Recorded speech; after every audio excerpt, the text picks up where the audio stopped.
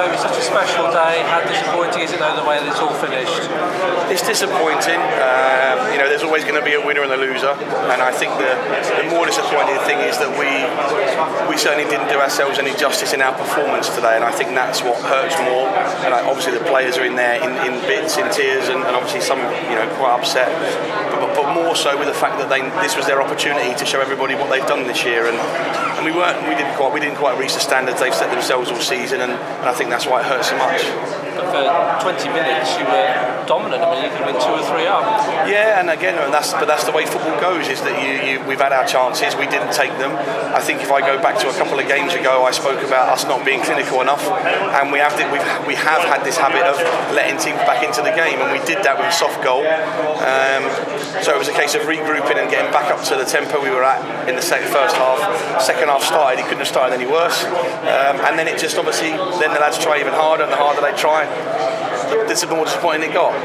Yeah, there was that feeling that no matter what you were doing, it just wasn't happening for you. Yeah, of course, and I can understand that. I mean, I've been there. I've been in exactly that situation, and it's tough. And again, you look around the team, and you take out 1 or 2 of the older ones. They are still a young side, so everything that went on today, they would never have dealt with anything like that before. So, but like I said, I'm really proud of them. I think they've been fantastic this year, and obviously you take away the score from today, and today was more about a celebration, but obviously the players I know and I am, we're disappointed we couldn't give the fans even more to sing about, but it wasn't our day. Yeah, it shouldn't take away really from what's been an incredible 12 months.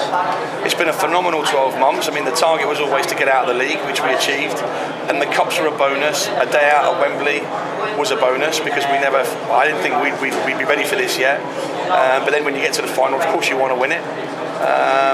And it wasn't our day, and congratulations to Morpeth, because I thought they were excellent. When they got back into the game, they got it by the scruff of the next second half, and we just couldn't cope with the things they were throwing at us, and which is unusual for us, and to concede as many goals. We haven't conceded that many goals in a game for a long time. So it was a bad day for us at the office, but it's been a fantastic year, and they'll have hopefully a fantastic office party when we get back to Hereford, and the people of Hereford should be proud of what they've done this year, because for me they have put Herefordshire football back on the map. And you can tell that from the fact you brought 19,000 plus fans here today. A phenomenal sight, like I just said in there. Apart from seeing my children being born, I think today was probably, certainly in football, was my most proudest day of leading that group of players out in front of all them spectators. And it's just a shame we couldn't quite give them what they really, really wanted. But I'm sure they'll go home thoroughly enjoying their day and thoroughly enjoying the season. Brilliant. Thank you.